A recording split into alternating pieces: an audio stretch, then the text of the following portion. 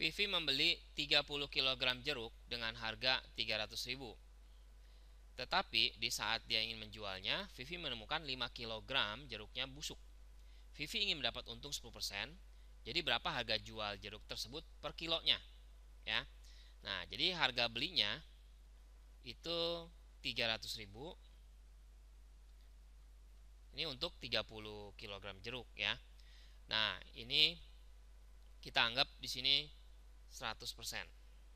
Ya, harga beli itu kita anggap 100%. Nah, terus harga jualnya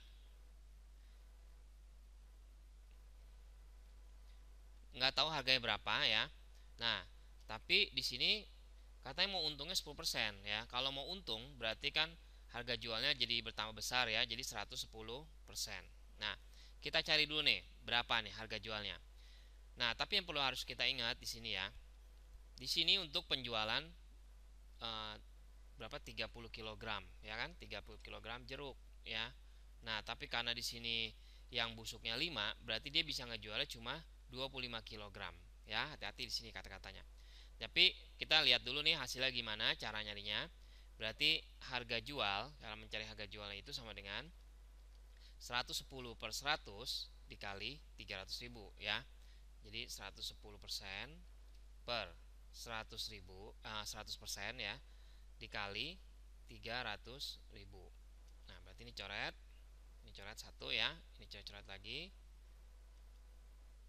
itu ya. Nah, ntar kita dapat 330.000 ya.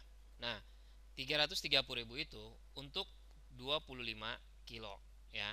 Kalau ditanya harga jual per kilonya, berarti caranya tinggal dibagi aja ya. 330.000 dibagi 25 ya kan.